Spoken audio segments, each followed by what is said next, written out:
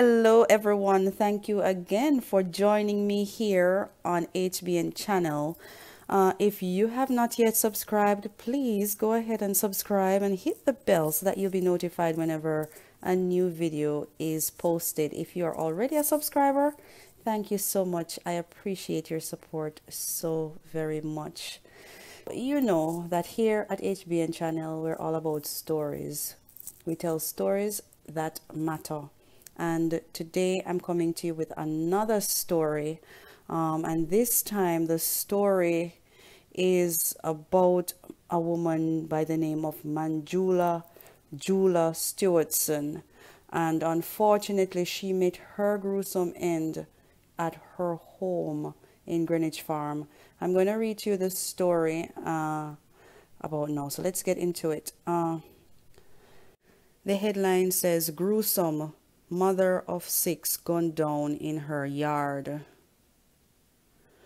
Horrific screams pierced the air as well as the yard of Manjula Stewartson's home along Seaview Avenue in Greenwich Farm, Kingston, yesterday.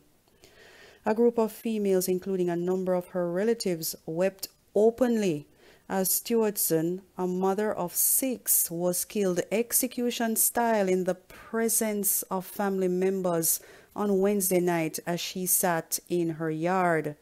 According to police reports, about 8:10 p.m., Stewartson was sitting among a group of persons when she was approached by a lone gunman who opened fire at her.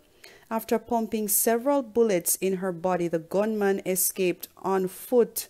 The 47-year-old Stewartson was rushed to hospital where she was pronounced dead. A senior cop on the scene says that a suspect is in custody. As a tear streamed down her face, one of Stewartson's relatives explained how she was crippled with shock as the murderer fired mercilessly at Stewartson. "The woman sit down right here so and I play a game. I'ma watch the youth walk come to her and say something to her, and she look up.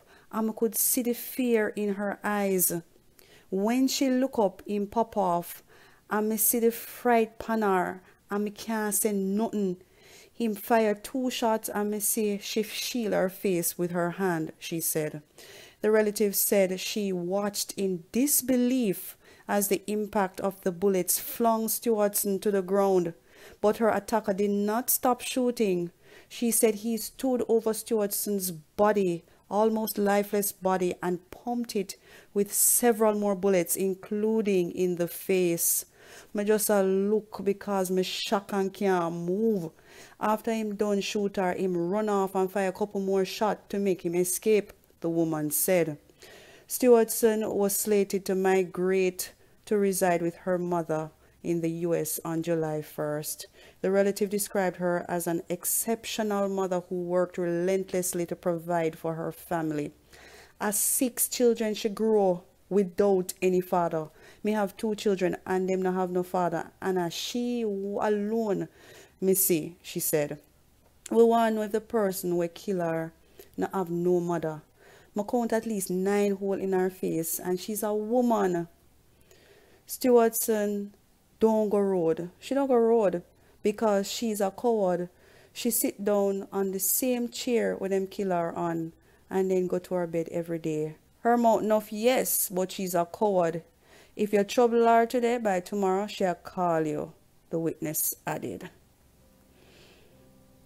And that is really the story about Manjula Stewartson. So now 6 children have been left without a mother. So we don't know what's going to happen with those children. We're hoping that the community and the relatives will chip in, and do what they can for Stewart's children, because it must be really tough for them now, agonizing time in their lives, going through this terrible murder of their mother.